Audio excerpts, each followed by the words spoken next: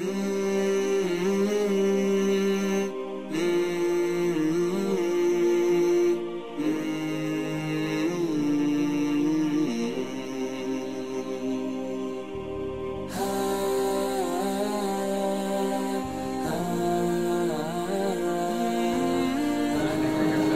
alaikum wa rahmatullahi wa barakatuh.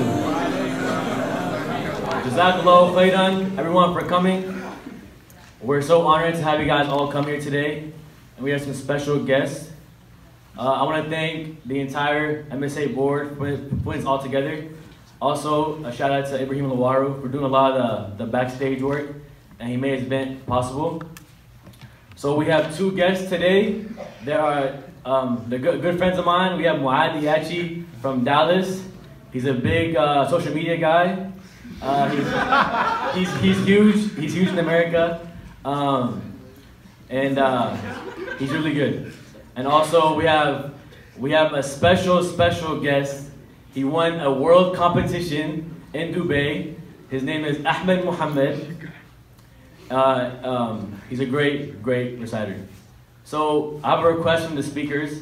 They want us all to be lit and like hype, okay? So we're gonna do a slow clap, all right? Everyone follow me.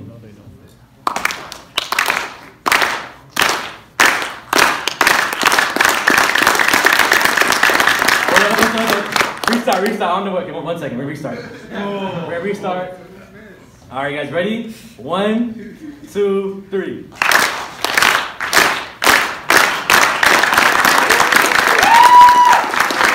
Welcome, Mouadh Ayachi, Ahmed Mohamed.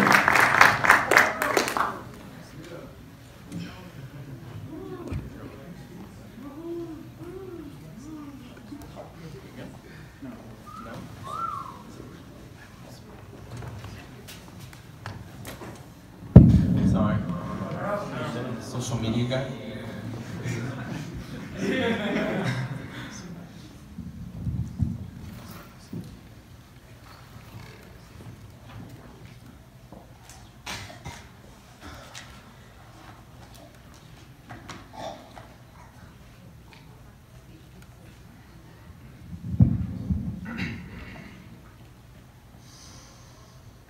أعوذ بالله من الشيطان الرجيم.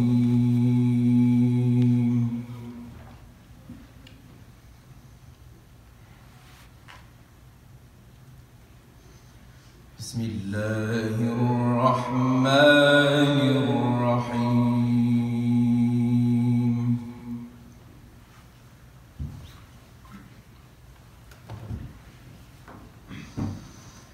الرحمن علم القرآن.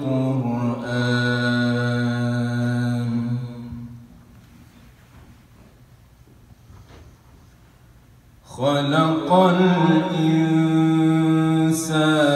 علمه البيان.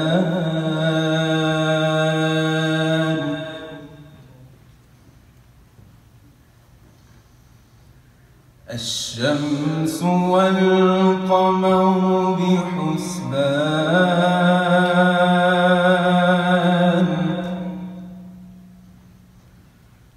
والنجم والشجر يسجدان.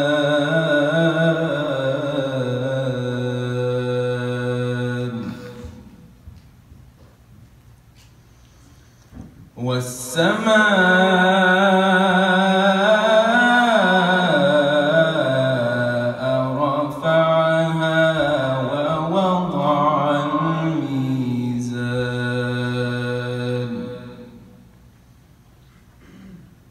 ألا تطغوا في الميزان.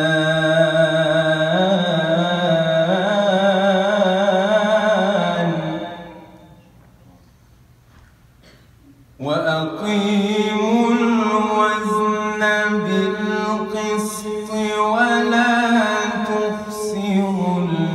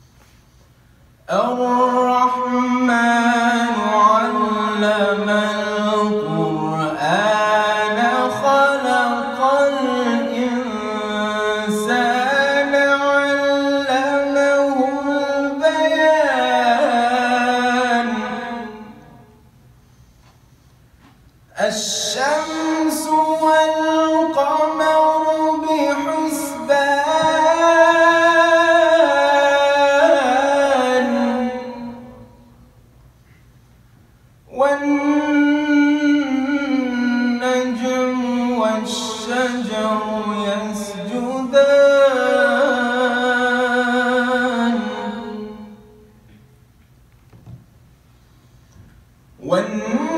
والنجم والشجر يسجدان والسماء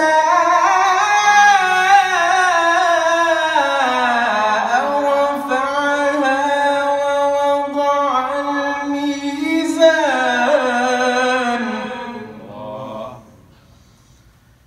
ألا تطغوا في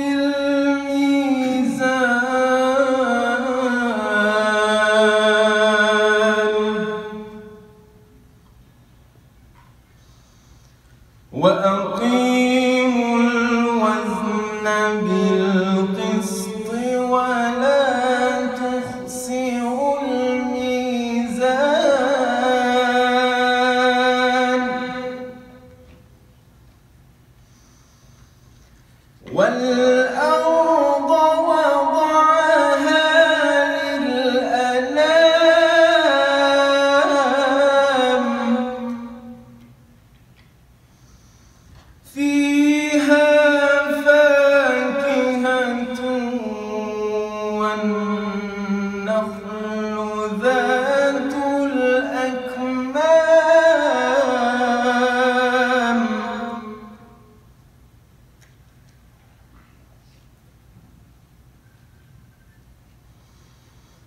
والحب ذو العصف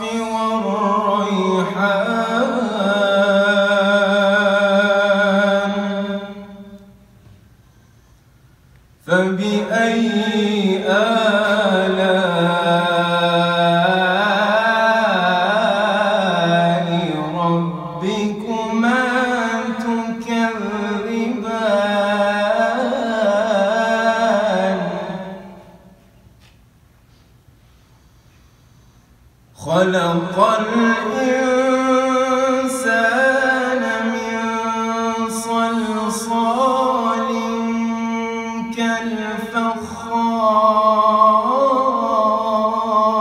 كالفخار وخلق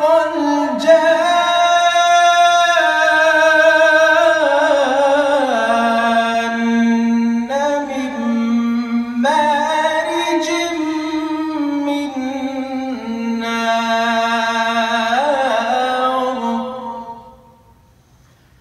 فبأي آلاء ربكما تكذبان رب المشرقين ورب المغربين فبأي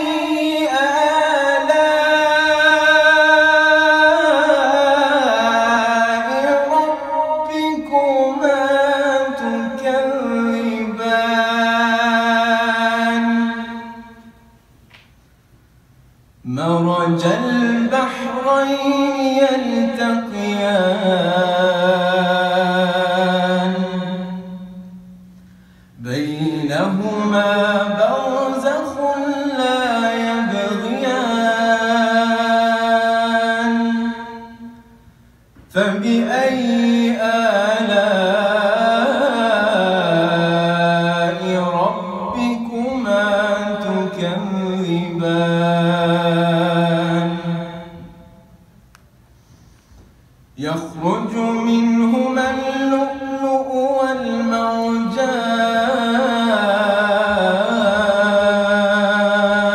والمرجان فبأي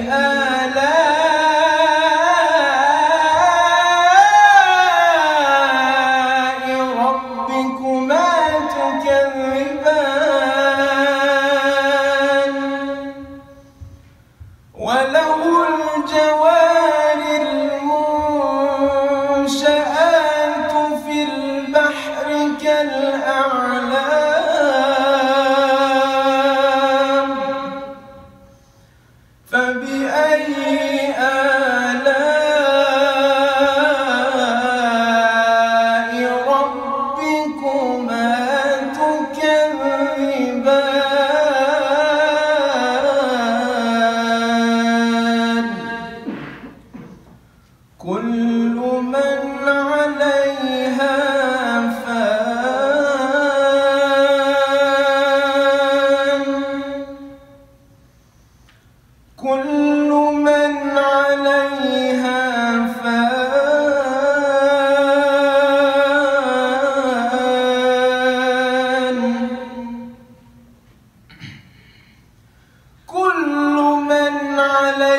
عليها فان ويبقى وجه ربك ذو الجلال والإكرام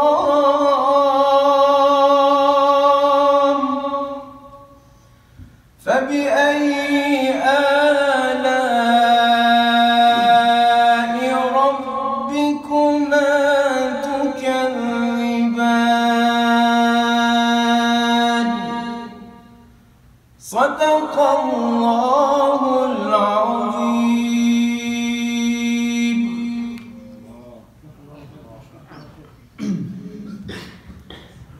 أعوذ بالله من الشيطان الرجيم.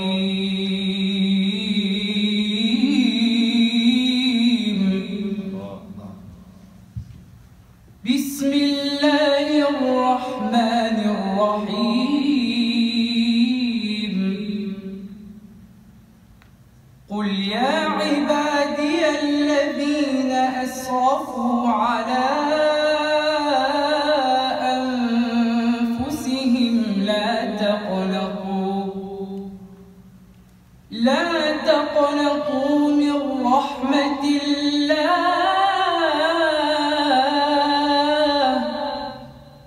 إن الله يغفر الذنوب جميعا إنه هو الغفور الرحيم.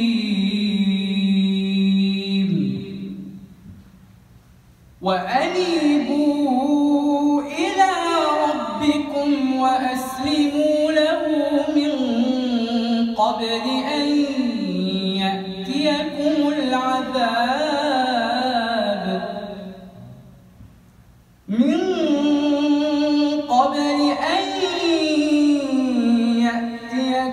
العذاب ثم لا تنصرون.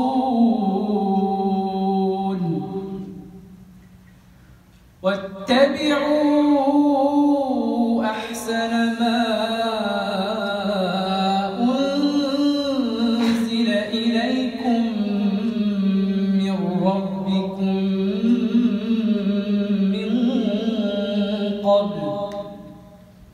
من قبل أن يأتيكم العذاب بغتة وأنتم لا تشعرون.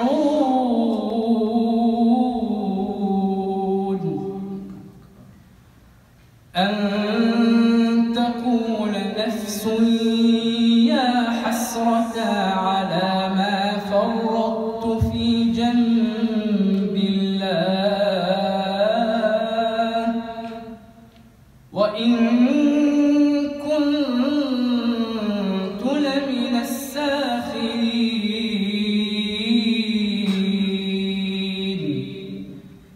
أو تقول لو أن الله هداني لكنت من المتقين.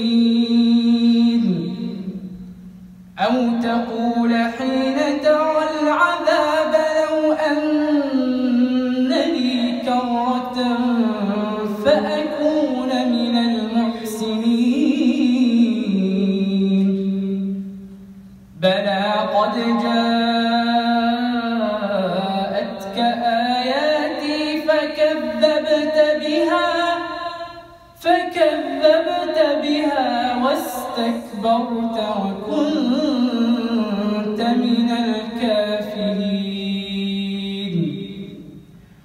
ويوم القيامة ترى الذين كذبوا على الله وجوههم مسودة أليس في جهنم مثوى للمتكبرين. وينجي الله الذين اتقوا بمفازتهم لا يمسهم السوء ولا هم يحزنون.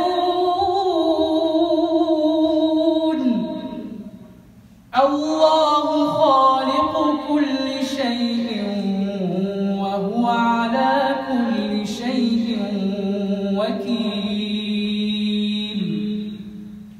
الله خالق كل شيء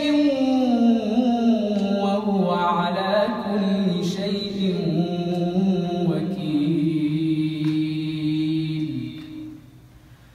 له مقاليد السماوات والأرض والذين كفروا بآيات الله أولئك هم الخاسرون قل أفغير الله تأمروني أعبد أيها الجاهلون ولقد أوحي إليك وإلى الذين من قبلك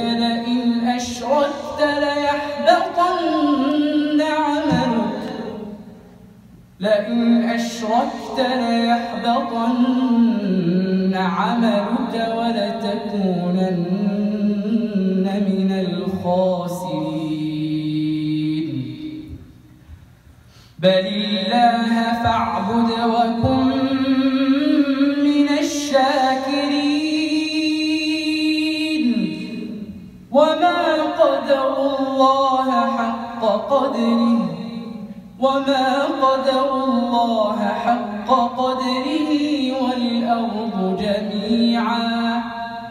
والأرض جميعا قبضته يوم القيامة والسماوات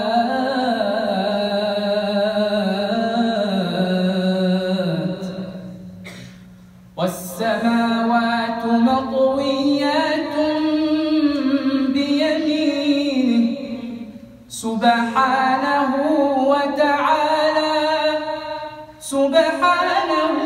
وتعالى عما يشركون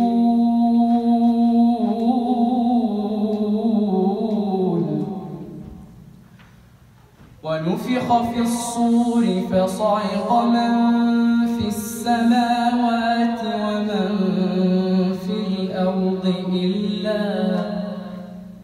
إلا من شاء الله ثم نفخ فيه أخرى فإذا هم قيام ينظرون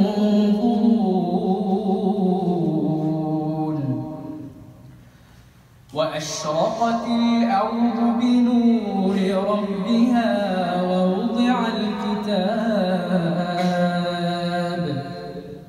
ووضع الكتاب وجيء بالنبيين والشهداء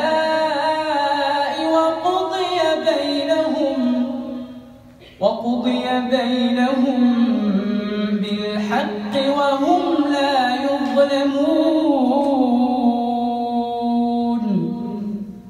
ووفيت كل نفس ما عملت وهو أعلم بما يفعلون وسيق الذين كفروا إلى جهنم زمرا حتى إذا جاءوها فتحت أبوابها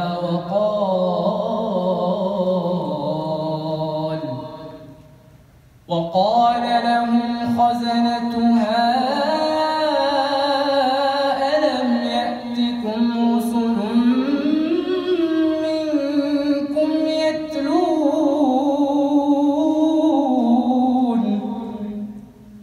يتلون عليكم آيات ربكم وينذرونكم لقاء يومكم هذا قالوا بلى ولكن حقت كلمة العذاب على الكافرين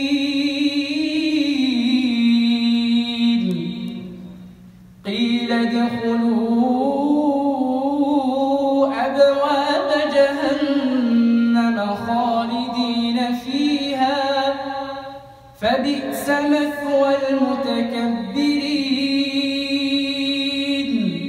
وسيق الذين اتقوا ربهم إلى الجنة زمرا حتى إذا جاءوها وفتحت أبوابها وقال لهم خزنتها سلام عليكم طبتم فادخلوها خالدين وقالوا الحمد لله الذي صدقنا وعده وأورثنا الأرض نتبوأ من الجنة حيث نشاء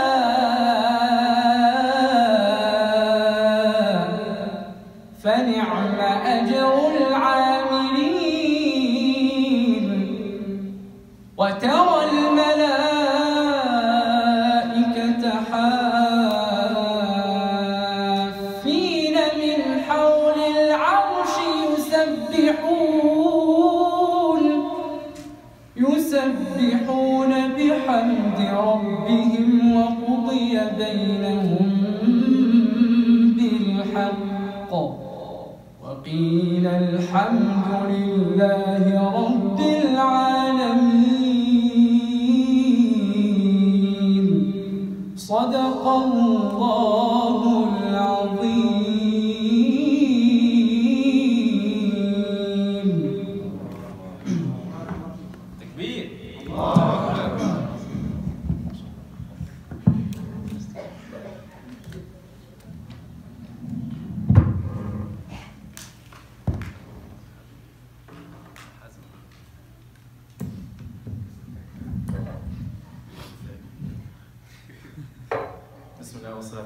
Can you hear me? Sorry.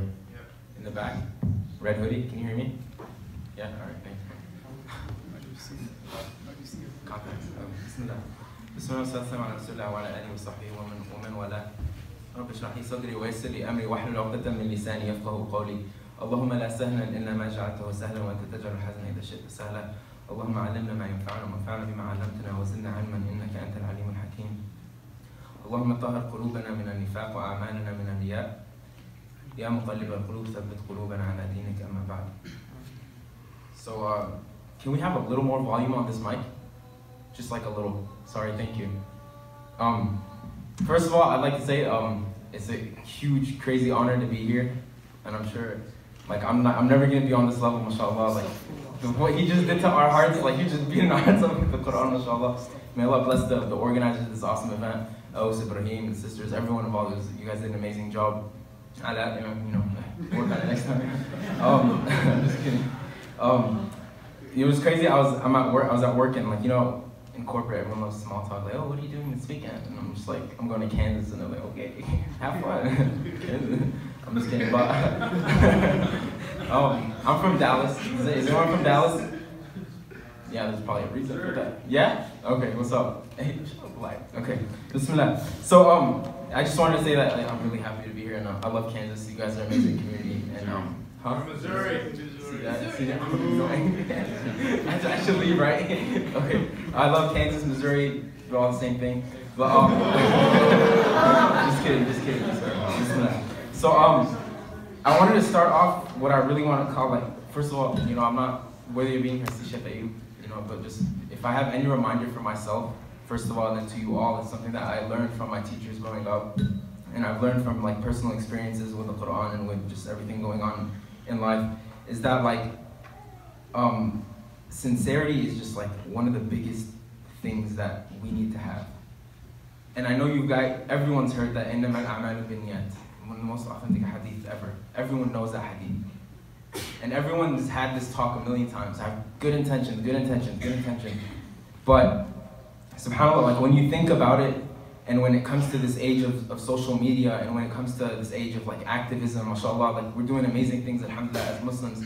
But there's a lot of things that we need to consider when we're doing these amazing good deeds. there's a lot of things that we need to think about in our own hearts when it comes to doing these amazing things that we're doing for our communities.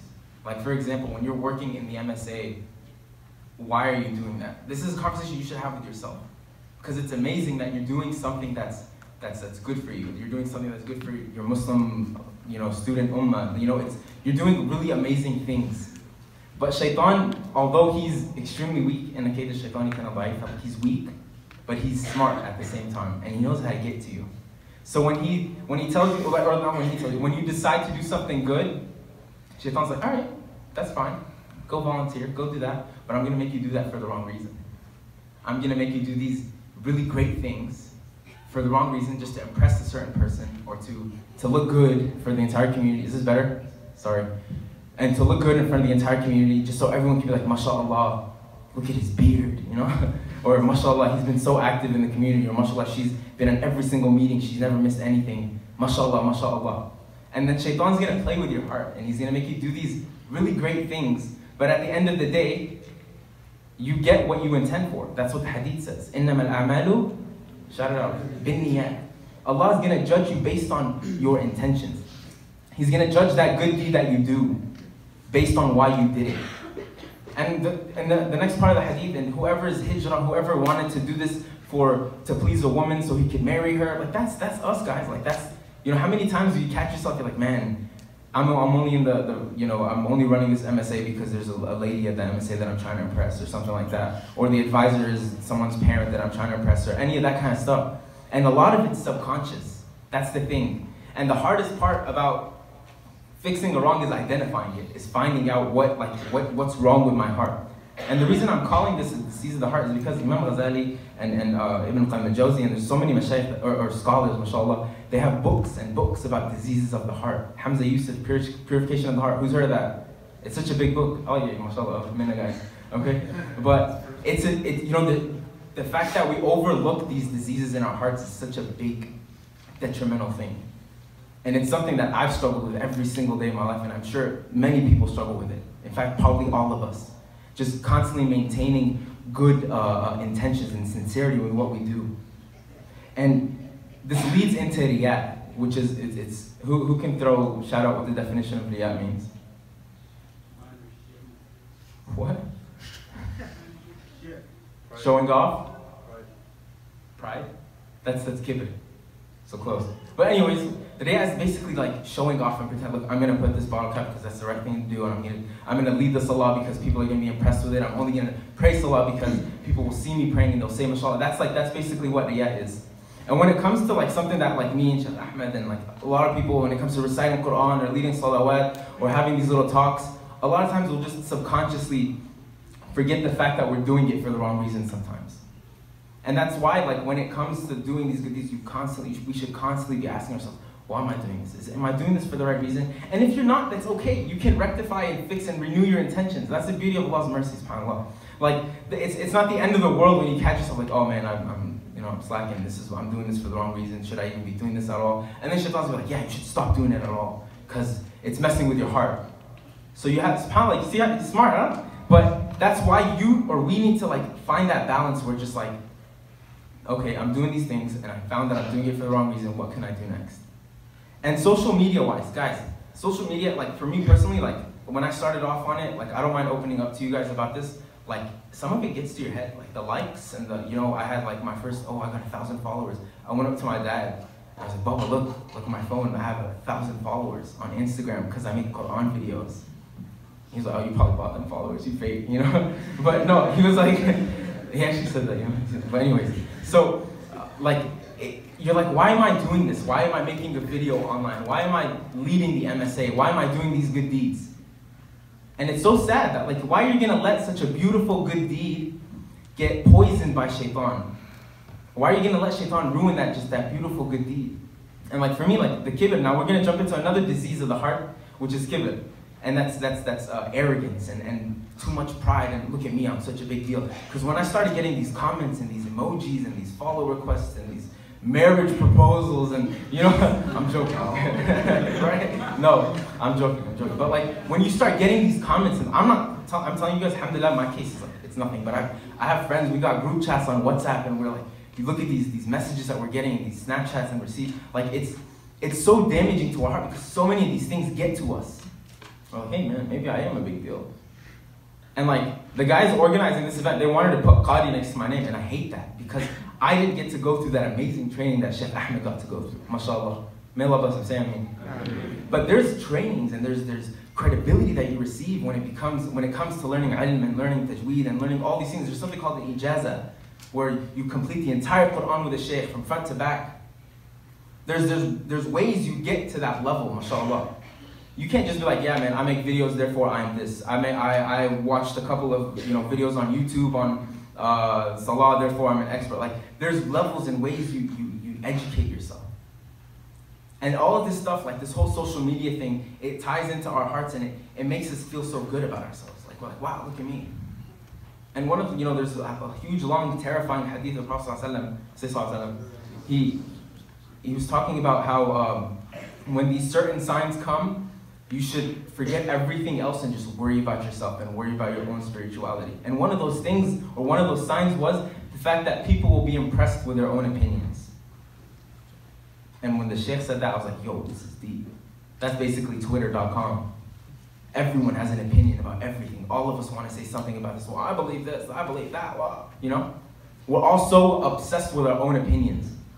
And that's because of the way social media kind of shapes our mindsets and our perspectives on life, and it makes us think about like, oh, I have these followers, whatever, 80, 50, 100,000, whatever. And all these people care so much about what I have to say. And then that goes into what? Kibr. That makes you feel like, oh man, I'm such a big deal. Because I have these followers. I'm such a big deal because I'm talking about all these amazing things that people should be impressed about. And so that's about one piece of advice, going through the Qur'an, like the field of Qira'ah with these amazing mashayikh that I've had the privilege of learning from and all these people that I get to meet, mashallah. If I have one piece of advice when it comes to any activism, when it comes to any recitations or learning Qur'an or learning ilm or any of that stuff, or just getting involved in anything deen related or even non-deen related where it's just a positive influence or a positive effect on the community, is to always make sure that you are being sincere. And so always try to catch yourself before you've gone, like, crazy far. May Allah purify our hearts, say Ameen. And real quick, we're gonna get into like we're gonna do like a little Q&A thingy, right? Or whatever. But about the Quran, since this is a Quran night, building a relationship with the Quran is, wallahi guys, it's one of the most beautiful things you can do for yourself. And genuinely looking into what you've recited. When Allah subhanahu wa ta'ala says, أَفَلَا يَتَدَبَّرُونَ الْقُرْآنَ أَمْ عَلَى قُلُوبٍ أَقْفَالُهَا, Allah subhanahu wa ta'ala is asking, he's like, why don't they do dubur? Why don't they do tadabbur on the Quran? Why don't they dig a little deeper into the Quran, into the words that I've said, these 604 pages that I've said. Allah subhanahu wa ta'ala said these words. It didn't come from a human. We like to, identify this like, oh yeah, Prophet Muhammad revealed this to us, but it came from God. The words that Ahmed just killed us with, mashallah, the words that I just read, mashallah, like, these came from God. And Allah's saying, don't they think about the words that I'm saying? And it's so beautiful that every single word in the Quran is placed there for a perfect and specific reason. And there's so much science behind it. It's called tafsir, there's ulum al-Quran, and there's so much that goes into this Quran. There's so much more behind it. There's so much more behind the beautiful voice. Wallahi, I could listen, not I, but back in the Prophet's time, they would just hear the Quran and they would just start crying because of the meaning. They didn't always have amazing sheikhs like Ahmed reciting, sometimes they would just hear it and it would just shut their hearts down. And Allah subhanahu wa ta'ala asks in that ayah, أَفَلَا يَتَدَبُّرُونَ الْقُرْآنَ, don't they think about the Quran? أَمْ عَلَى قُلُوبٍ أَقْفَالُهَا, or are there locks upon their hearts? Allahu Akbar. When you can't open up your heart to the Quran, then how is it going to affect you? When you hear it just to hear it, it's like some background noise or just to, make your day start off on the right foot. When you're actually not thinking about it and you genuinely open up your heart to it, that's when it punches you. In a good way, the good punch that you want. It's kind of weird, yeah? But, what was the, anyways, I forgot. I lost my train of thought. But, there's an ayah in Surah Hashr. لو أنزلنا هذا القرآن على جبل لرأيته خاشعا متصدعا من خشية الله. If we have revealed this Quran on a jabal, on a mountain, لرأيته, you would have seen it crumble, khashi'an, mutasaddi'an min khashiyatillah, humble from the fear of Allah subhanahu wa ta'ala. So if this book can shatter a mountain, then what about our hearts? Well, anyways, I feel like I've gone on for too long. No? Yes? No? Okay. I had one, Wrap it up? Okay, one more thing I want to say. Sorry. Excuse me. I talk so much. Basically, there's another like really beautiful piece of advice when it comes to the social media thing in the hearts, is that when you, if you want to like make sure that you're not letting this social media stuff and this whole public, whatever it is, get to your heart, then try to make your private life better than your public life. And make sure that the things you do in public are much less than the things you do in private. So yeah, you volunteer, do all that amazing stuff where everyone sees you lead salah, you give talks and lectures, but then when you're on your own, when it's just you and Allah subhanahu wa ta'ala, that's where you thrive, that's your prime. And like you know, you can pray tahajjud, you can read a lot of Quran and watch videos or study with the shaykh or anything like that. It doesn't have to be like crazy, just try to have that mindset where my private life should be better than my public life. And thinking about that reminded me of this amazing poem, which was turned into a nasheed. I would like to request the Shaykh Ahmed to just do like 2 lines real quick about it. And I'll talk about it real quick and then we're done, I promise. إذا ما قال لي ربي أما استحييت تعصيني وتخفي الذنب عن خلقي وبالعصيان تأتيني فكيف أجيب يا ويحي وماذا سوف يحميني. Thank you. MashaAllah. Takbir. It's so nice. Okay. MashaAllah. This poem is actually not as beautiful. I mean, it is beautiful and it's extremely deep, but it's scary. Like it's basically saying, I'm gonna give you a really ugly translation, but because I'm bad at this. But it's like saying, إِذَا مَا قَالَ لِي رَبِّي, if when maybe my Lord will tell me. So it's like a conversation between Allah and us. أَمَا اسْتَحْيَيْتَ تَعْصِينِي, aren't you a little shy that you're gonna disobey me? وَتُخْفِي الذَّنْبَ عَنْ خَلْقِي, and you're hiding your good deeds, and you're hiding your bad deeds from my creation, what I've created. This is a conversation with Allah subhanahu wa ta'ala. وَبِالْعَصْيَانِ تَأْتِينِي, and when you and with the disobedience you come to me. Allahu Akbar. Do you guys understand it kind of? Because this is like when you're in the comfort of your own home, and when you're like in your room and the door's locked, or you're in your car and no one can see you, or it's late at night. This is when the test comes. This is when shaitan comes to you. He's like, hey, yo, no one's looking at you.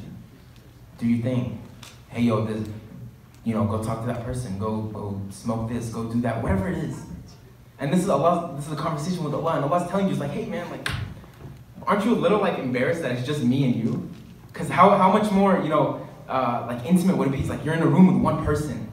Like it's kind of awkward. You don't want to do anything in front of them, right? But imagine you being in front of Allah subhanahu wa ta'ala. It's just you and him. No one else. And he's saying, you're hiding the sins from my people, the things that I created. You're hiding al-asyan an khalqi, from my creation.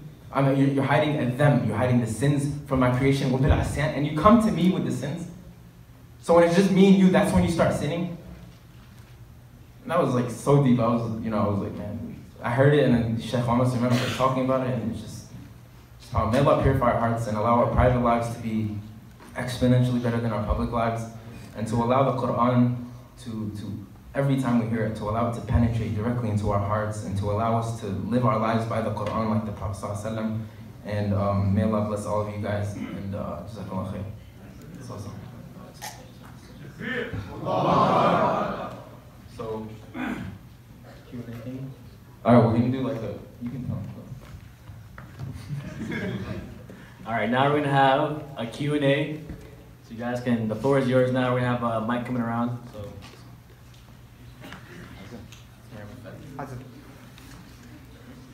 Y'all can raise your hand if you want. Oh yeah, raise your hand and I'm gonna give you guys a mic. It's gonna be quick, like, we're not chefs, by the way. We're not chefs.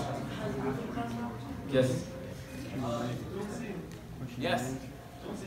Hey. Okay. He's Tunisian. There's like 4 of us. What's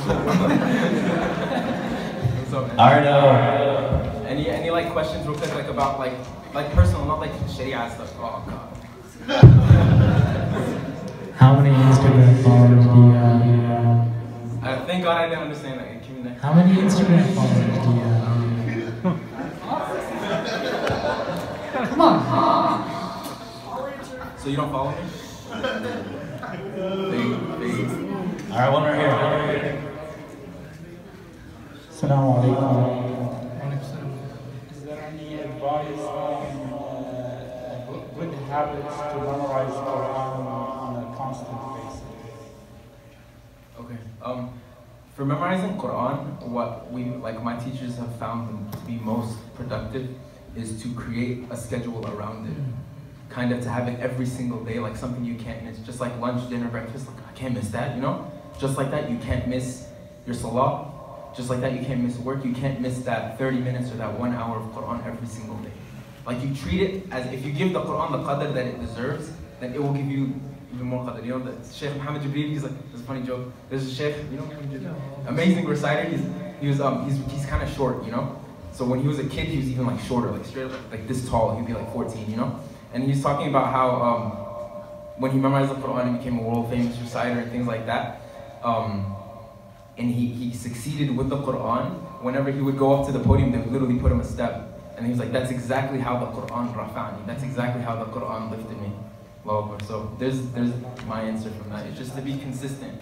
Like, it's just like the gym, you know? I wouldn't know, but like, normally people try to get big and muscular and stuff, they have to be there every day or they won't see the results that they want to see.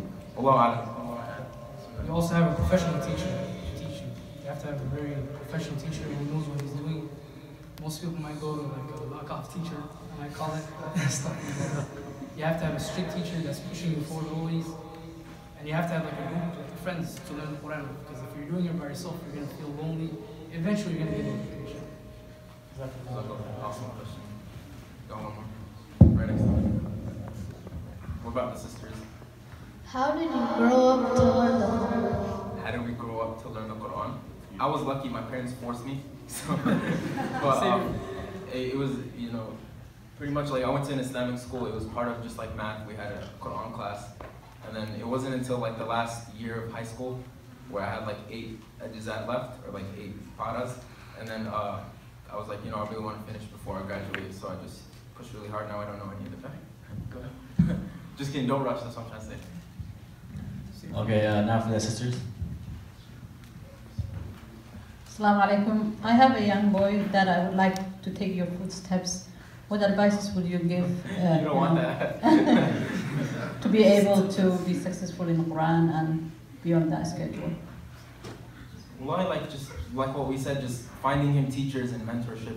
Just throughout the whole process of Quran, learning Quran is to have someone that will tell you what to do, tell you to do this, and if you mess this up. I never learned until I had a teacher who was extremely mean. Like, this guy would roast me and say, that sucked, you know, like, not with all due respect, and he would say, that sounded really bad, or that you messed up that tajweed, but stop, you know. So it's when you have a teacher, and they'll drive them into, and they'll mold them with the Quran, inshallah. What do you have to add? You don't want to have a teacher like Mouadh Ayachi 24/7. What? No app, you're an app, man. What's that? You don't know what app is? You guys know what app is? Oh, I forgot. I'm gonna That's Minnesota. Who's next? Hi, I have a question. The name of the poem you mentioned. Oh. Is it, if you type in Arabic on Google, do you have Arabic keyboard? Yeah. Just type Ida. Oh, wait. Wait 1 second, I got it. It's a song, it's like a nasheed now, or they turned it into one, like all vocals for all the anti-musical instrument people. إذا ما قال لي ربي. That you should find it. It's very, very popular. Chef, do you know what it's called? Huh? Uh-oh. I think they'll be fine. Yeah, what's up? Next? Oh, got it. Do we got any more questions? Assalamu alaikum wa rahmatullahi wa barakatuh. I feel like Zakir Naik. Just kidding. So how I can encourage my son to keep the prayer on time?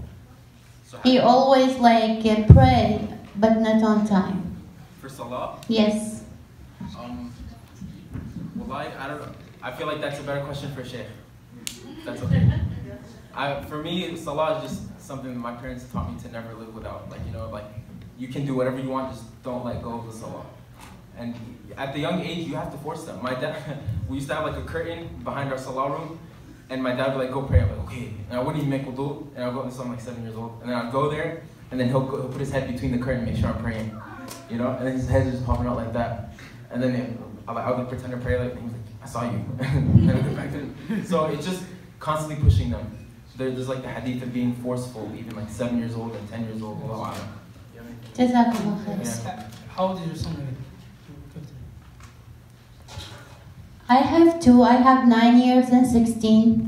Which one does it pray? The 16. He prays and he's in house, but like he doesn't do it on time. He always keep it later. Like tell him like scary stories about what happens to people that don't pray salah. I do. We're not sheikhs, or I'm not, so like, we just, if you have like personal questions growing up, no, seriously, like, you have to give the sheikhs the, you know, the qadr that they work for, mashallah, so. Assalamu alaikum. Oh man, I'm dead. No, I just wanted to add to that, perhaps, if you don't mind, but if the son is, or children are having a problem praying on time, the best thing to do is pray at the masjid. If you go to the masjid has a certain time, so you pray with them. If you can't make it, then pray at the time the masjid would usually pray. Alhamdulillah, that's the easiest way I found to pray on time. Allah. Missed you. Assalamu alaikum. We have a request if you can do Nasheeda one more time, please. Yeah, the Nasheeda, please. We just want to record, please.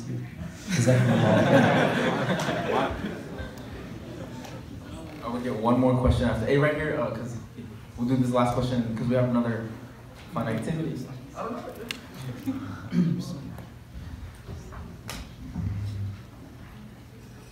إذا ما قال لي ربي أما استحييت تعصيني وتخفي الذنب عن خلقي وبالعصيان تأتيني فكيف أجيب يا ويحي وماذا سوف يحميني أسلي النفس بالآمال من حين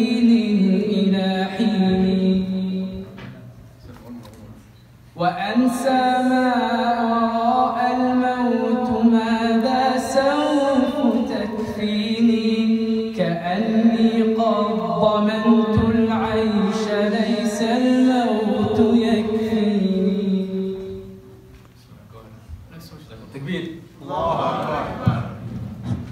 Alright, one last question for now.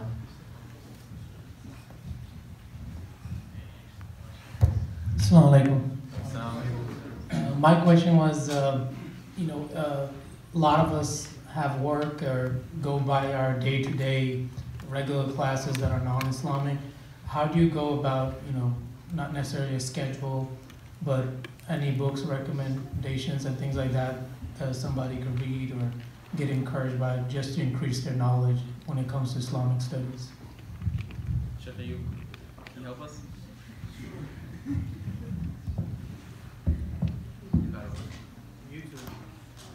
Assalamu alaikum.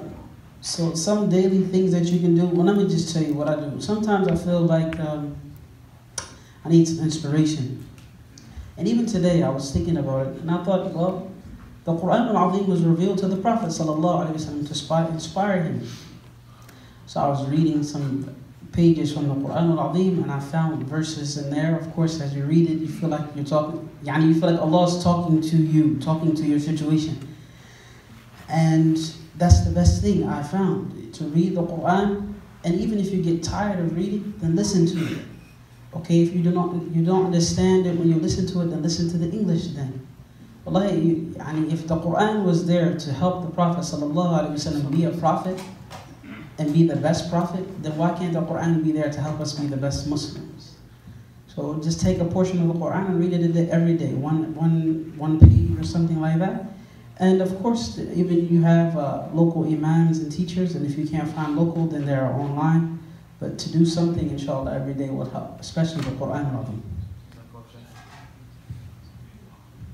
Can you add? Can you add a book? Okay. Can you add a book? Rahiq al-Makhtoum. Rahiq al-Makhtoum. Yeah. Who's it by? I forgot the name, but that's like to explain the Quran and stuff. Do you get that? And I think it'll help. Rahiq al-Makhtoum is a book recommendation. Yeah. And also the best time to like The Sacred Nectar. The Sealed Nectar. Yeah. Seal. Oh, yeah, that's it. And also the best time to review something or learn the Quran is, most of the scholars, they advise to read the Quran before or after Fajr. After Fajr, your mind is open, you're refreshed. So it's the best time for memorizing something. And also, some of them say after Maghrib, but I prefer after Fajr. After Fajr is an amazing time. Like, I memorize many things at that time. Jazakallah khair for the questions for our extremely inexperienced subs. But yeah, like real quick, just to add on to all of that is if y'all ever have questions. Oh, yes, Ahlan wa sahlan. Just one more recommendation. There's a book called Minhaj al-Muslim by Sheikh Al-Jazak. It's a very simple read, but it's very comprehensive. Is it English? It's in Arabic and English. So, Minhaj al-Muslim by Sheikh Al-Jazairi. Abu Bakr al-Jazairi. Alright? Anything that you need to have question on, you can go back to it. It's simple language, written in a very simple language, and very comprehensive. So that's it for like Q&A stuff. Like I said, just ask, like, there's people, Sheikh, he was an amazing resource for you guys here. MashaAllah, may Allah bless him. Say, I mean, you know, the OG, man. Like, if y'all need anything, just hit him up. And I'm sure he's down to help. And you know, give y'all even fashion tips too, you know, like, he got y'all. MashaAllah. So like, don't be afraid to ask. That's the thing. A lot of times we get like really scared to ask, you know, people of knowledge, and we're like, oh, we're intimidated by them and their length of their beard and things like that. But you know, it's okay. You know, they've studied the deen, and there's a lot of wisdom that comes with that. So, you know, just go to them and let it all out, inshallah, okay? Yes? How many years did it take you to get ready for the debate competition? And were you expecting to be a winner at that time? Around 2012, I thought it was a dream, so I didn't expect to win. How do I explain this? I don't know, it happened naturally over the years. I went through many competitions, I competed in many competitions. It was like my last step, my last competition. So most people that come there, it's usually their first competition, or like most of them are experienced, but it's usually their first competition. So I already had experience. I went to Kuwait for a competition, I went to Sudan, and we have many national Quran competitions held in the US. That's how I got ready for the competition. But like, for a whole year, I was reading 5 ajza a day, and that's how I got trained for the competition. Okay, we good? Okay, sorry for we have to move on to the second last part of this program. So, who knows what a maqam is? Maqamaat. Maqamaat. Anyone who hasn't been to a mini camp? Okay, basically maqamaat, like real quickly, like it's basically like the icing on the cake when you're reciting Quran. It's extremely, you know, it's not, none of this came from the Prophet ﷺ. It's all just an additional thing. It's an add-on to make it sound nice and sweet. So basically what a maqam is a type of melody with set notes of how high and low you go and how it sounds, and just you cook it up together, and then you recite, you know, some certain ayat, and like a happy maqam, like ajam, like mashallah, he did amazing matching the maqamat to the ayat. He read ayat about what people who entering Jahannam, may Allah protect us, but he read that ayat in maqam Saba, which is extremely sad and it's depressing maqam. And then when he went to the ayat about the people who will enter paradise, may we be among them, and he read that in maqam ajam, which is an extremely high, you know, it's a really high and happy maqam, right? So that's what maqamat are. There are 8 major ones. There's a lot of other ones, right? There's Saba, Hijaz. There's a little acronym. It's Sunya Abi Sahrika. It's Saba, Hijaz, or Saba Nahawand, Saba Nahawand, Ajam, Bayati, Sika, Ra. Oh yeah, Hijaz and then Rust and then Kurd. None of y'all should know any of this. It's not a big deal. This is all just like extra stuff. Once you've mastered tajweed, like that's the main thing. Is when you want to move on to something like Maqamaat and studying like the melodious side of reciting, make sure you have tajweed down. And make sure you know how to recite the Quran the way the Prophet ﷺ prescribed us to recite it. The rules and the ahkam. You guys know what qalqala is? Y'all heard of that? Ghunna? All this. Give me. Someone say qalqala. Give me a word of qalqala. Let's see. Haqqa. Good. What about ghunna? There you go. MashaAllah. So these are all little rules that you have when not little. They're major rules, and that's how you. It's basically the kind of like the prescription for when you want to recite the Quran. How you recite it is much more important than the way it sounds. Cool? Yep. Okay, so what maqamat are, for example, I'm putting Ahmed on the spot, but I want him to do an ayah in maqam sika. And he'll show you how it sounds. Echo. ألم يجدك يتيما فآوى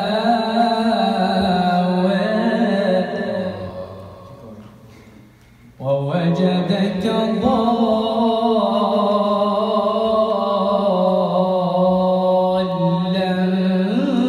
فهدى ألم يجدك يتيما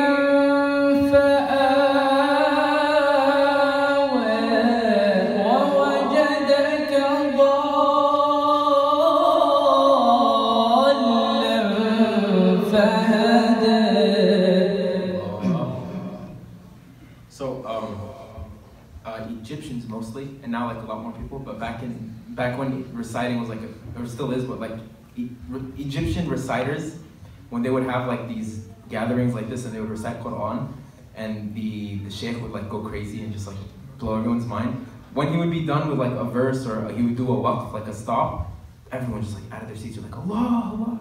Y'all know what I'm talking about? Yeah. Like y'all seen the YouTube videos after Basit, everyone's just like, bro, these guys are wild. But I'm pretty sure that if we were there, we'd probably do the same thing, right? But and I asked my chef, let me tell you, this is funny. Like there's a video in Egypt, like Sheikh Muhammad Jihad, some dude jumped on him, like straight up, like jumped like right here and just started like kissing him in his face and stuff. And he's like, oh, you know what, I'm amazing. Like this is in the middle of a surah. And then I sent it to my chef, like, yo, why is this guy like doing that? That's kind of weird. And he's like, yeah, but he attributed it to the effect of the Quran on him. So that voice was like a liaison to get into his heart, and then the ayah just punched him. So I say that a lot, huh? Okay, so that's one example of maqam sika sounds like. It's like a set of notes.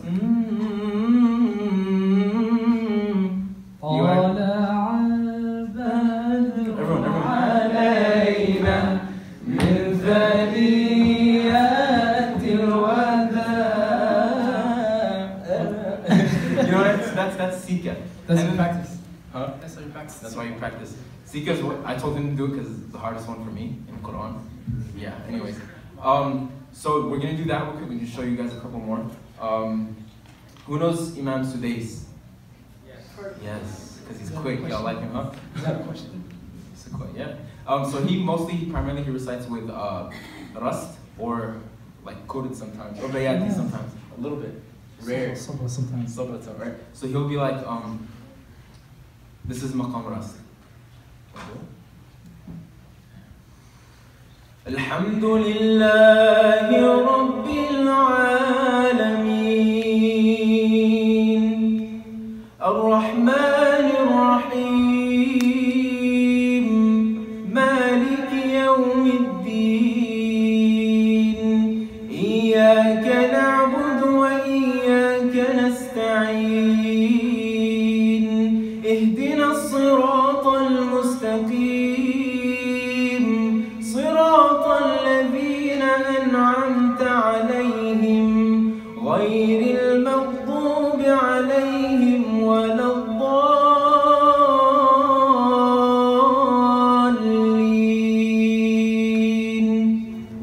It's kind of a mix of languages. But so do y'all have any requests that you would want from our maqam? Nahawan, can you hit us up?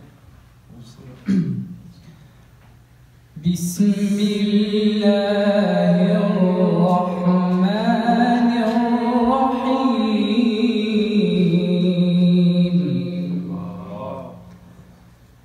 القارعة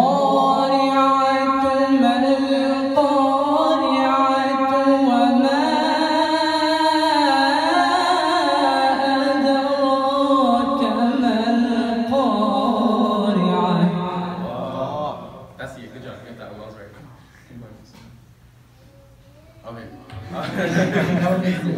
Okay. What's another maqam? That was Nahawan. For those who want to know. It's one of the most popular, one of the most loved. I'll try to do it. Okay. Bismillah. والشمس وضحاها والقمر إذا تلاها والنهار إذا جلاها والليل إذا يغشاها والسماء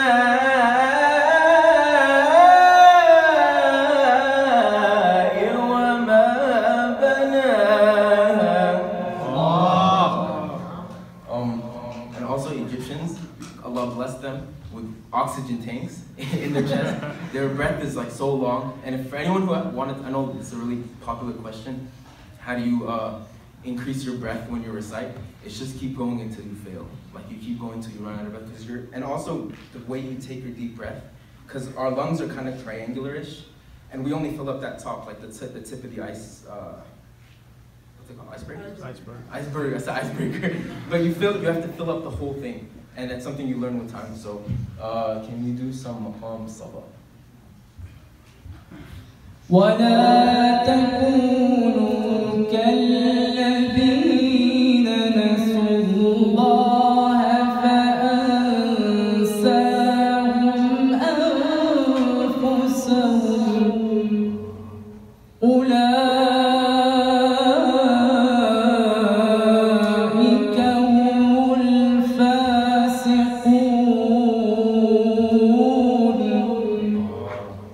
You see how it was sad? Did y'all feel that or happy? What do y'all think? Shout it out. Sad.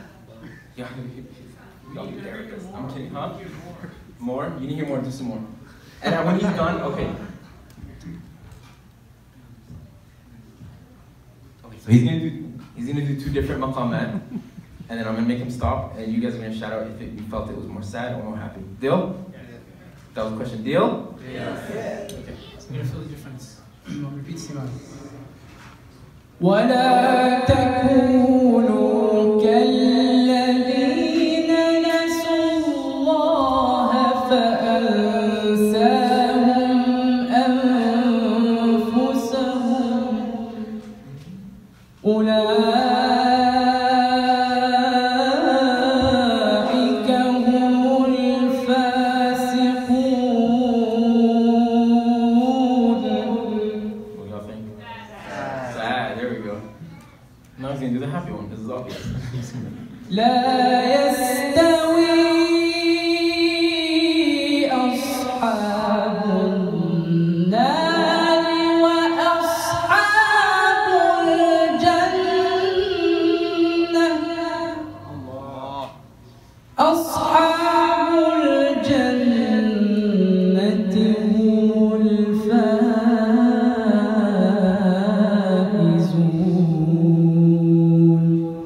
Y'all felt that? Yeah, it's not just me? Okay. Inshallah. Want to do the last one? Okay. Okay. Yeah, we have one more bit. Ayati. بسم الله الرحمن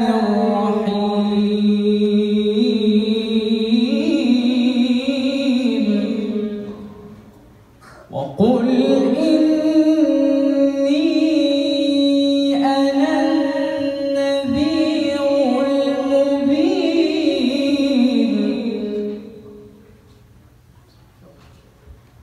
كما أنزلنا على المقتسمين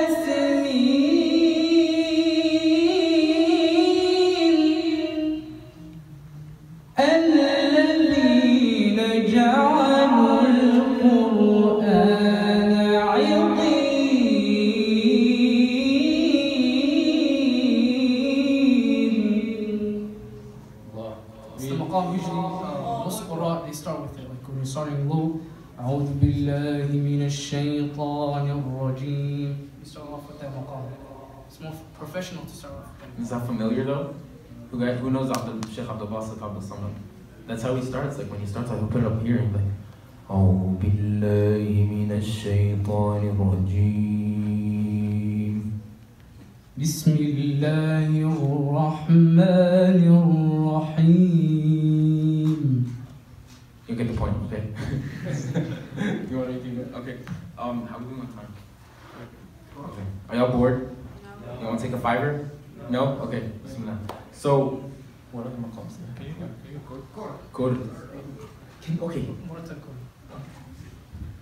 This is the maqam is used by Sheikh Minshawi Al-Fasi, one of Sheikh Minshawi Al-Fasi. He uses this maqam. Other sheikhs like Nasr Qatami, most of the Khalil sheikhs use this maqam. And it sounds like this. I'll try. أعوذ بالله من الشيطان الرجيم. بسم الله الرحمن الرحيم. الحمد لله رب العالمين.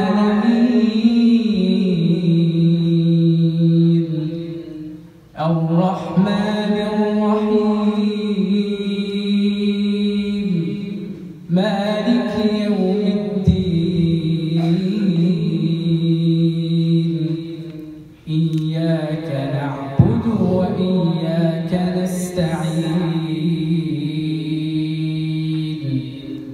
اهدنا الصراط المستقيم. صراط الذين أنعمت عليهم غير المغضوب عليهم ولا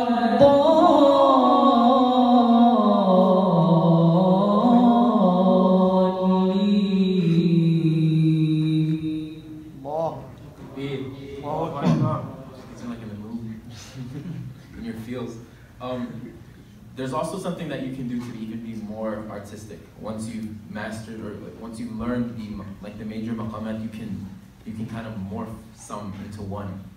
So what Ahmed's gonna do on the spot again? Can you do Nahawan Qurb mix?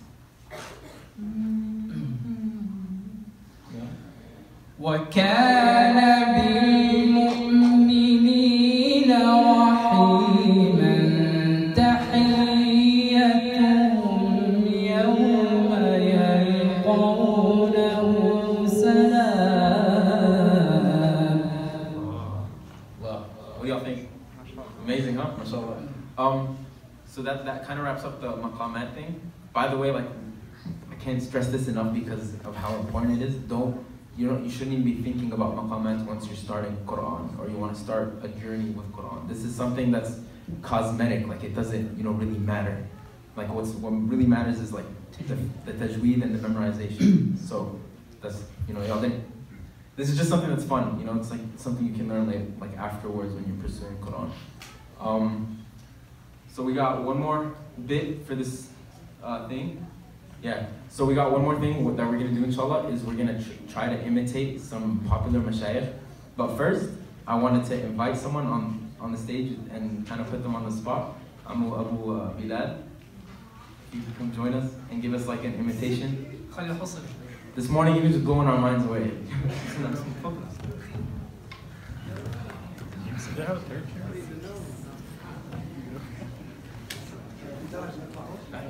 You need help?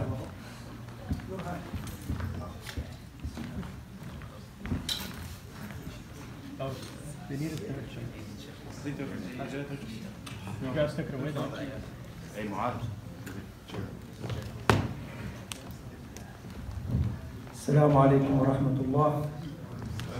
الحمد لله رب العالمين والصلاة والسلام على سيدنا محمد وعلى آله وصحبه وسلم. نشكر أبنائنا الكرام على هذه الأمسية القرآنية فجزاهم الله خير الجزاء ونشكركم على هذا الحضور. إخواني، القرآن الكريم كما قال النبي صلى الله عليه وسلم تركت فيكم ما أن تمسكتم بهما لن تضلوا بعدي أبدا، كتاب الله وسنتي. نسأل الله العظيم أن يجعل جمعنا هذا جمعا مرحوما ومغفورا.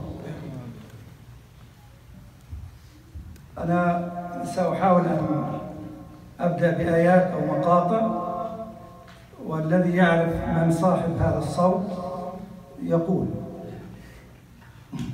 He said he's going to imitate a sheikh. Any of you guys can guess after he finishes the recitation, inshallah. أعوذ بالله من الشيطان الرجيم. بسم الله الرحمن الرحيم. الرحمن علم القرآن خلق الإنسان علمه البيان. Who's going to guess the recital? حسن. لا. عبد الباسط. نعيد لك مقطع آخر. ألم تر كيف فعل ربك بعاد؟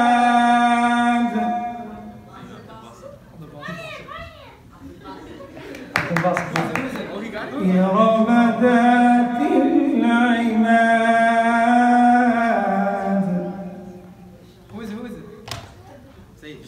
الذين طغوا في البلاد. عبد الباسط. طيب. بسم الله الرحمن الرحيم. الرحمن علم القرآن خلق الإنسان علمه البيان. الشمس والقمر بحسبان والنجم والشجر يسجدان والسماء رفعها ووضع الميزان. No. What? Try again. الرحمن علم القرآن خلق الإنسان علمه البيان. حسين. نعم. تكبير. طيب.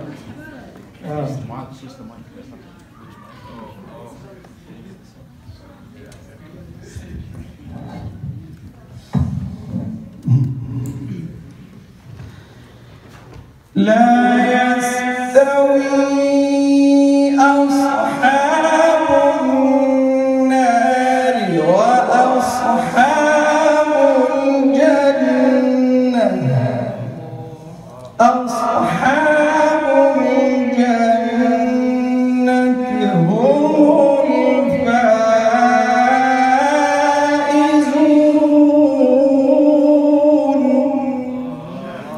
لو أنزلنا هذا القرآن على جبل لرأيته خاشعا تصدعا من خشية الله. وتلك الأمثال نضربها للناس لعلهم يتفكرون. Minshawi. Yes. Let's give it up for Ahmed. طيب.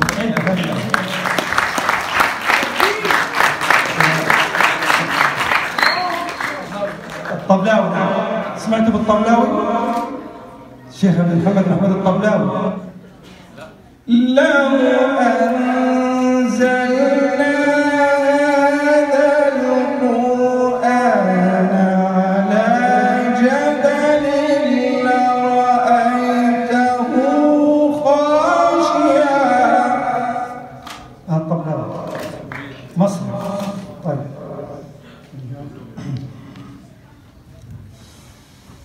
والذين يقولون ربنا هب لنا من أزواجنا وذرياتنا قرة أعين واجعلنا للمتقين إماما. لا. أولئك يجزون الغرفة بما صبروا ويلقون فيها تحية وسلاما.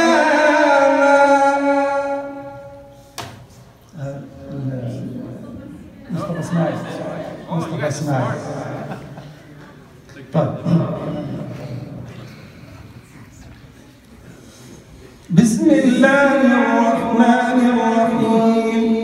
الحمد لله رب العالمين الرحمن الرحيم مالك يوم الدين. إياك نعبد وإياك نستعين.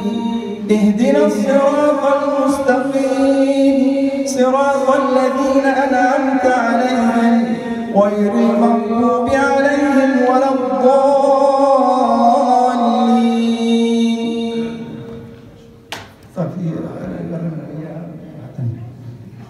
إن بطش ربك لشديد إنه هو يبدئ ويعيد وهو الغفور الودود ذو العرش المجيد فعال لما يريد. هل أتاك حديث الجنود فرعون وثمود بل الذين كفروا في تكذيب والله من ورائهم محيط. نفس إن شاء الله نفس.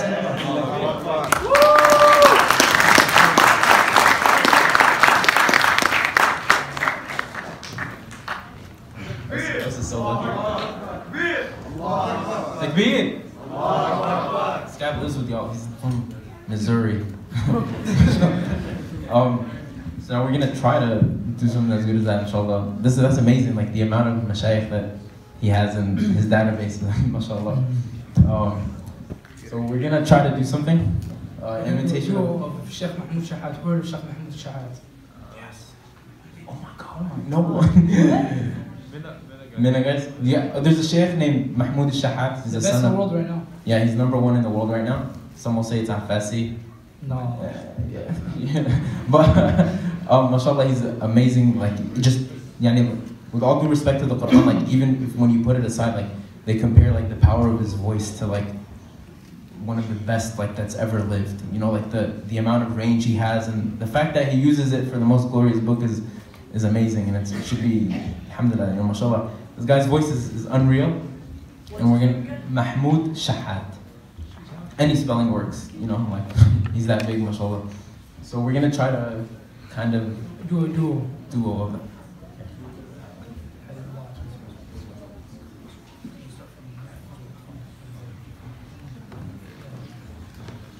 I might lose my breath.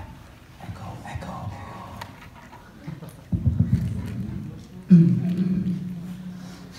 هذه بضاعتنا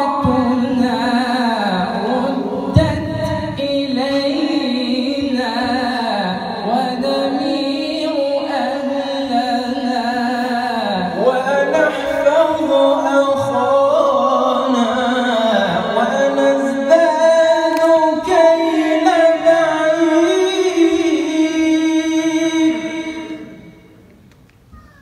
هذه بضاعتنا ردت إلينا ونمير أهلنا ونحفظ أخانا ونزداد كيل بعير ذلك كيل يسير.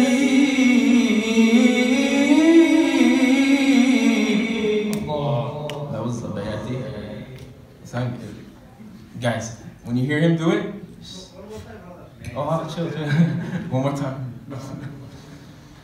هذه بضاعتنا ردت إلينا ونمير أهلنا ونحفظ أخانا ونزداد كيل بعير ذلك كيل يسير.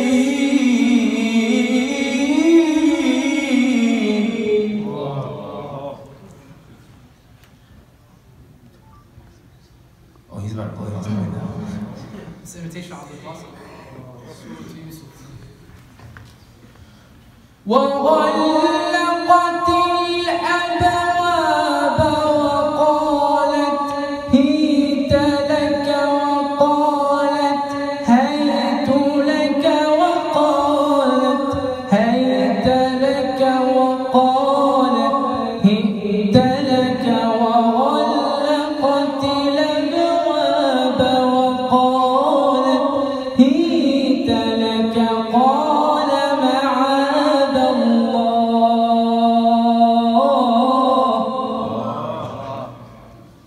How many qira'at was that? All 10. All 10. That was all 10 qira'at in. Huh? Muslim. Oh. Tahrim. That's right. This is Mustafa Ismail, Surah Tahrim, like one of his most famous recitations. He goes too high. My voice is getting cracked or I lose my breath. Bismillah. عسى ربه إن طلقكن أن يبدله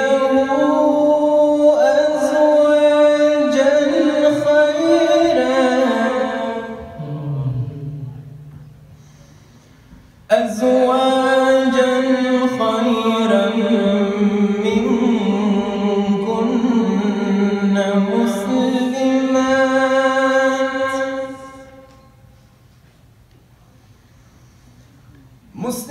مسلمات مؤمنات قانتات تائبات عابدات سائحات ثيبات وأبكارا.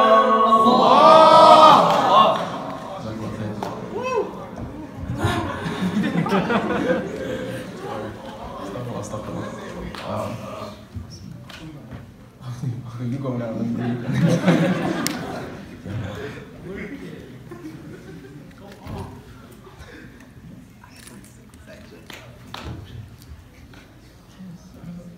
الذين يبلغون. بسم الله الرحمن الرحيم.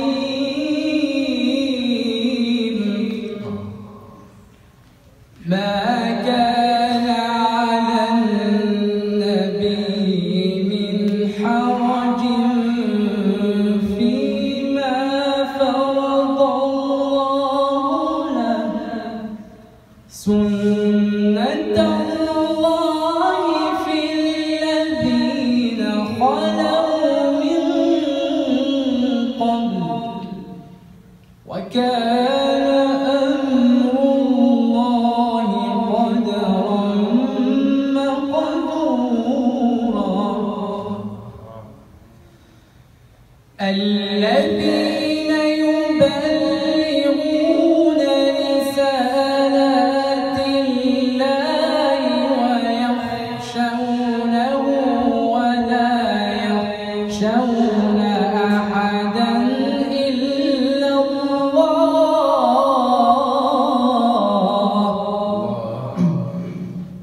وكفى بالله حسيبا.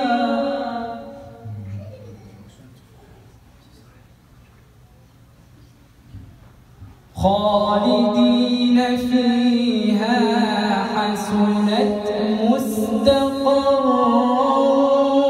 ومقاما.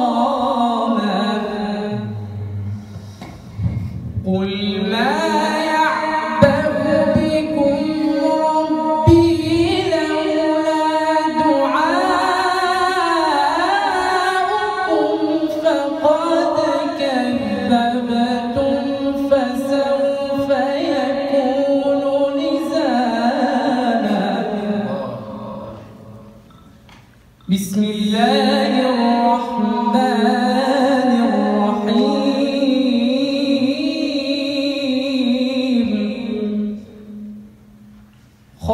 خالدين فيها حسنت مستقرا ومقاما. قل ما يعبأ بكم ربي لولا دعاؤكم فقد كذبتم فسوف يكون لزاما.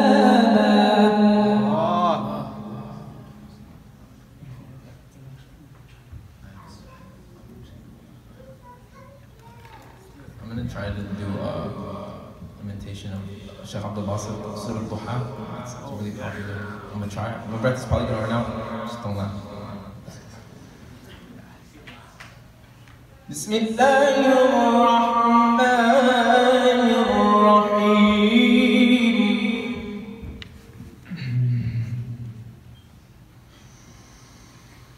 والضحى والليل إذا سجى ما ودعك ربك وما قلى وللآخرة خير لك من الأولى ولسوف يعطيك ربك فترضى.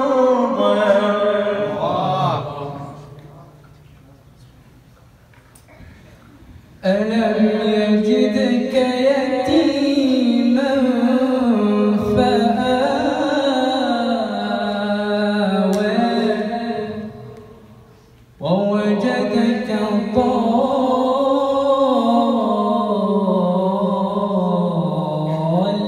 ضالا فهدى ووجدك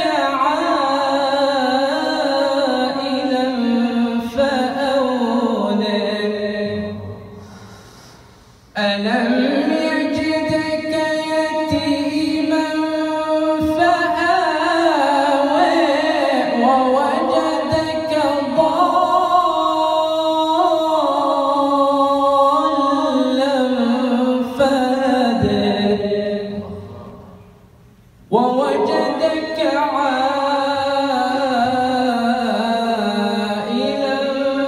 فأغنى.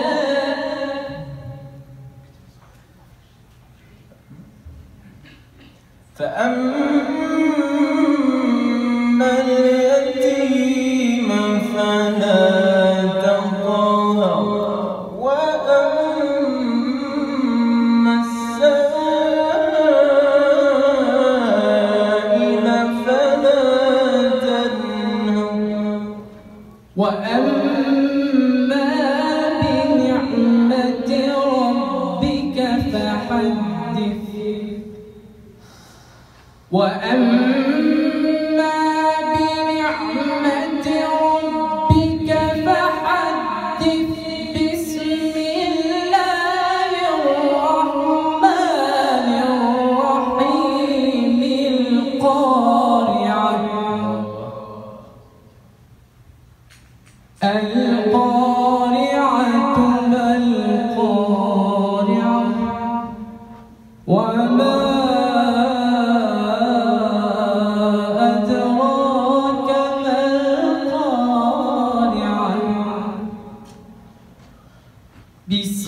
الله الرحمن الرحيم القارعة ما القارعة وما أدراك ما القارعة. That was Maqam Nahawan. Can y'all recognize it because I learned it just now? No? Okay. Is there anything else?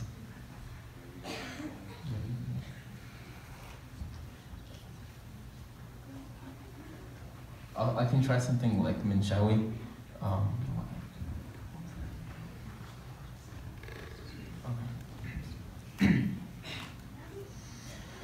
ولقد خلقنا الإنسان ونعلم ما توسوس به نفسه ونحن أقرب إليه من حبل الوريد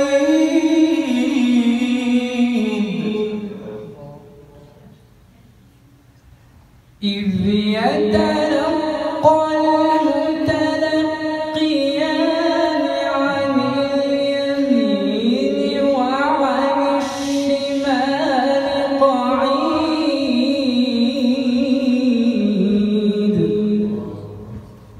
This is the perks of having being friends with a world champ. You just tell them what to do. Like, I got you. MashaAllah.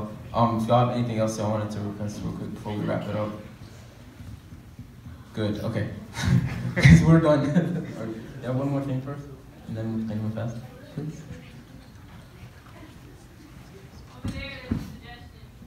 Hey, what's up, bro? Can you imitate him?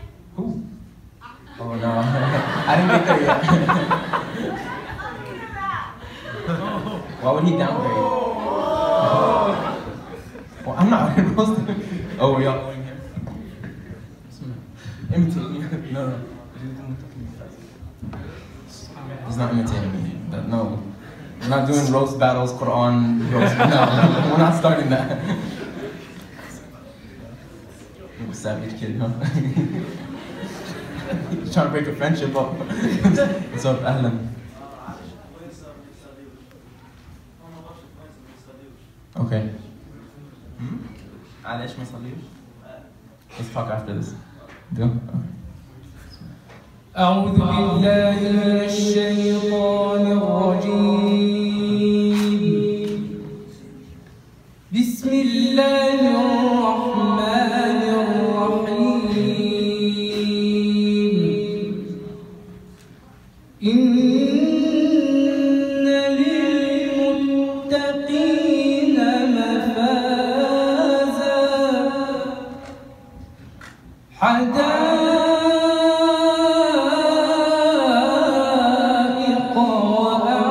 وأعنابا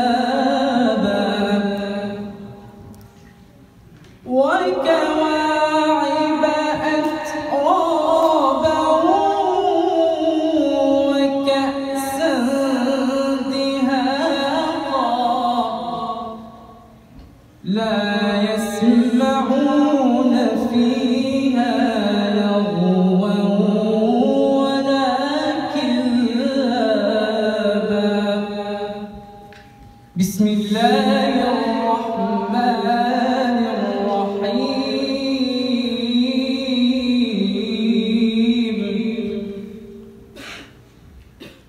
إن للمتقين مفازا حدائق وأعنابا وكواعب أترابا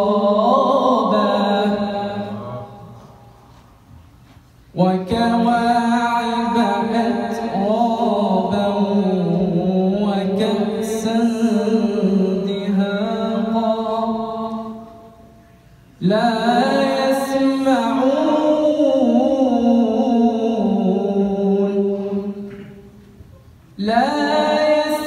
يسمعون فيها لغوا ولا كذابا. جزاء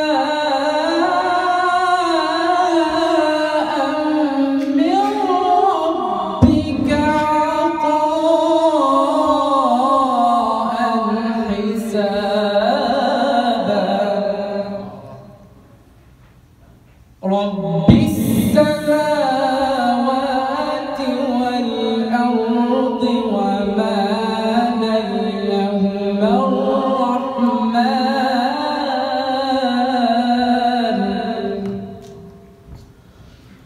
رب السماوات والأرض وما بينهما الرحمن لا يملكون منه خطابا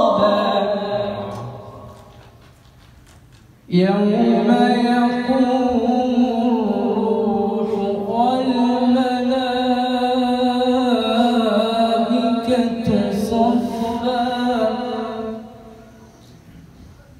صفا لا يتكلمون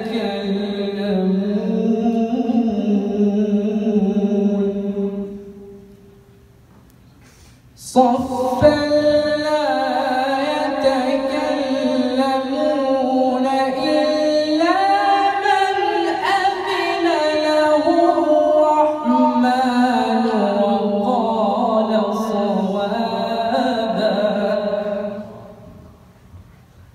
ذلك اليوم الحق فمن شاء اتخذ إلى ربه مآبا ذلك اليوم الحق فمن شاء اتخذ إلى ربه مآبا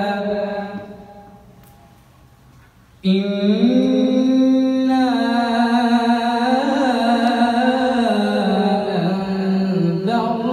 أنذرناكم عذابا قريبا يوم ينظر المرء ما قدمت يداه ويقول الكافر يوم ينظر المرء ما قدمت يداه ويقول الكافر يا ليتني كنت ترابا ويقول الكافر يا ليتني كنت ترابا صدق الله العظيم جزاك الله خير. وصلى اللهم وسلم وبارك على سيدنا محمد وعلى آله وصحبه وسلم تسليما كثيرا. سبحان الذي سخر لنا هذا oops. What's the dua for it? What is it? سبحانك اللهم وبحمدك نشهد أن لا إله إلا أنت نستغفرك ونتوب إليك. جزاك الله خير, guys. I'm just gonna let y'all stay in y'all's fields. Amazing ayat from Allah subhanahu wa ta'ala. Like, I hope you guys benefited something from the event, from Sheikh Ahmed, Al-Qari, Al-Sheikh, and Jazakallah khair for inviting us, and I hope you guys had as great of a time as we did. We really loved you guys, and we appreciate the energy. So Jazakallah khair, keep us in your da'as, inshallah.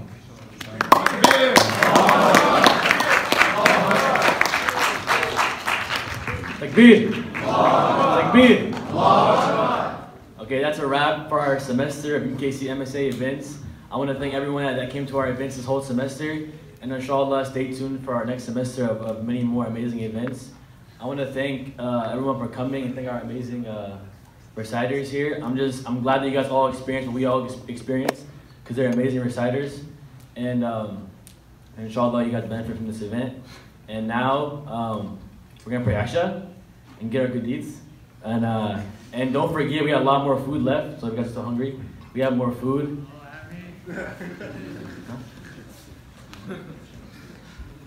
Alright, everyone upstairs, we're gonna pray Asha, and that's it. Jazakallah khairan. Assalamu alaikum.